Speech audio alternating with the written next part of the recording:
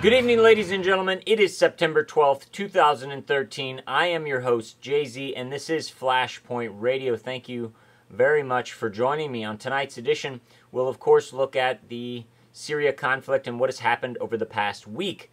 The finger has been pulled from the nuclear weapon button, nuclear launch button, if you will. At least for now. We'll see what happens in the coming weeks, but we've got a lot of stories to get to and a lot of dots to connect to see the big picture on our foreign policy in this country and who is actually behind our government. Today is 9/12. Yesterday was 9/11. And, well, if you have not done your research on 9/11 2001 yet, please do so. I have one thing that I always say to people when they ask about 9/11, and I say if you do not believe it was an inside job, or at least prior knowledge was had by our government, then you have not looked at all. Because those that have looked even a little bit come up with questions that have never been answered. So we don't spend too much time on 9/11 because I believe it's a straw man to keep us distracted. But if you don't believe it's an inside job, please just look into it. That's all I'm saying. Just look into it. But we've got more important things to look at this evening, and that is, well, Syria, Russia, and our connection, the United States, to that situation. From BBC, Syria crisis, UN receives Syria chemical treaty papers. Well, what happened was John Kerry had an apparent lapse in judgment and said if the Syrians were to give up their chemical weapons, they would call off the strike. Russia nearly immediately came out and said, we are going to offer Syria that deal. Syria said, we'll take that deal. And now, all of a sudden, strikes are off the table. Russia and Vladimir Putin look like the leaders of the free world and working peace agreements, and John Kerry and Barack Obama have been scrambling to play catch-up with their foreign policy so as to not look like complete amateurs, which they are. So what happened was Syria entered into a United Nations conference, into a treaty that bans the use and manufacture of chemical weapons. It's a good thing, I guess. You know, I'm not a fan of the United Nations, but I'm clearly not a fan of chemical weapons. But I decided to look into the Organization for the Prohibition of Chemical Weapons, which is the UN sub-organization, OPCW.org. Go look for yourself. And it has a list of the OPCW member states, which Syria will be a member of in 30 days, since they have submitted their paperwork to the UN. I looked on this list just to see. There's a ton of countries. I don't know about almost all of them, but quite a few of the ones that you've ever heard of. But I decided to look at who's on it. And two things stood out to me, and I'll just leave them with you. Iran is on the treaty against chemical weapons. Now Syria is, but surprisingly absent is Israel.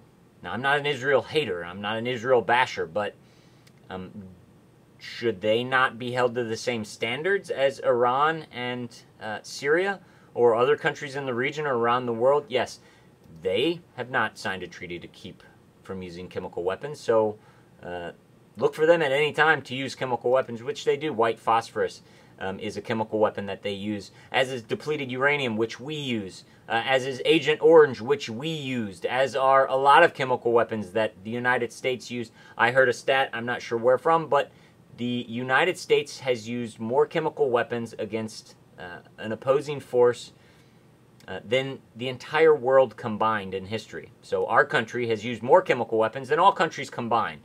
But John Kerry can get up on network television and tell everyone that we're looking out for the good of humanity, and that it is a moral crisis to use chemical weapons when we've done it ourselves. Moving right along, though, from the Washington Post, CIA begins weapons delivery to Syrian rebels. Not sure if those are chemical weapons they're delivering, but if they were, I guarantee it wouldn't be in the Washington Post. That would be maybe on a YouTube video put up by the Syrian rebels. But yes, turns out for a couple weeks we've been arming them with light machine guns and now anti-tank weaponry, anti-heavy armored weaponry, meaning RPGs. Maybe some tow missiles that might have been taken from, land-to-air missiles that might have been taken from Benghazi. Who knows?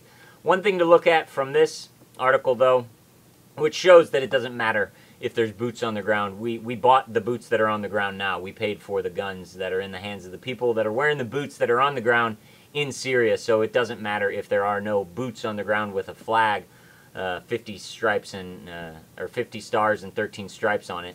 But Senator Bob Corker, a Republican, remember, pressed the Obama administration weeks ago when he was on the Syrian border with the rebels. He said, quote, "It was humiliating. The president had announced that we would be providing lethal aid and not a drop of it had begun. Humiliating that the United States had not given weapons to Al-Qaeda to do things like murder Christians and behead anti-Islam or people that do not convert to Islam." Yes, Republican Bob Corker thinks it's humiliating that we are not directly arming Al-Qaeda in Syria. And from all this, from the surprise de-escalation of the situation in Syria, comes an op-ed from Vladimir Putin, the president of Russia, posted or printed in the New York Times this morning, yesterday actually, on September 11th, go figure. It's not a bad op-ed, I must say. Putin sounds closer to Ron Paul than Barack Obama. I'm closer to George Washington than Lenin or Stalin. But read this op-ed by Vladimir Putin. The one thing that scares me is the very last line from Vladimir Putin, who used to be a KGB agent. We are all different, but when we ask for the Lord's blessing, we must not forget that God created us equal. To throw that in an op-ed to the American people, it just seems a bit odd to call Christianity out or to invoke Christianity coming from a former KGB agent who, we all know what KGB agents did in the past. So read it, though. Op-ed from Putin to America about Syria. Everybody hates it. All of our politicians hate it because they're showed up as far as liberty and justice by the president and former communist KGB agent of Russia. Yeah. Moving along, we have this story also from yesterday, broke in the morning, about Elizabeth O'Baggy being fired from her position at the Institute for the Study of War. Why is Elizabeth O'Baggy important? Well, we hear this from the Daily Caller. Woman informing Kerry, McCain's opinions on Syria, also an advocate for Syrian rebels. This is an article from last week talking about Elizabeth O'Baggy, who was quoted. Her op-ed was used by John Kerry in his plea for war. This article showed how she is, quote-unquote, in bed with the Syrian rebels and is clearly a supporter of the Syrian rebels, so she is not an unbiased source of information, but she was fired yesterday, that's the breaking news yesterday, from her position because she lied about her doctorate. She is not a doctor, and they felt at the Institute for the Study of War that is enough to fire her. The Politico story that I show up here on screen goes over how she should still be held as credible, her information is solid, and that the only thing that should be questioned is her honesty on that one decision on telling her future employer that she had a doctorate. She said, quote, at the end of the article, "I'm not a warmonger. I'm not advocating the United States starts a war or get in the middle of one. No, you're just working for warmongers. And how do I know that? I know that because I decided for some unseen reason to follow the thread that was behind Elizabeth O'Baggy and the Institute of the Study of War. So I pulled that thread and saw where it went. Well, we find that the ISW was founded by Dr. Kimberly Kagan in 2007. She worked with General Petraeus in the Middle East during the troop surge and the drawdown in Iraq, and she is a historian of war, and she decided that the world, the politicos, the politicians needed an unbiased source of information to determine their role or determine the United States policy in foreign countries. The Middle East, namely, is where they focus right now. And I look behind her and I see where that policy, where those unbiased information comes from. Well, she's married to Frederick Kagan. And if you look at Frederick Kagan, he is a fellow at the American Enterprise Institute, giant neocon organization. And well, you go just a little further down his Wikipedia file and you find out that his brother and his father are all signatories on the project for the New American Century Manifesto, titled Rebuilding America's Defenses. If you've not read Rebuilding America's Defenses, or at least the excerpts, please Google that. Rebuilding America's Defenses, 2000 white paper from the Project for the New American Century.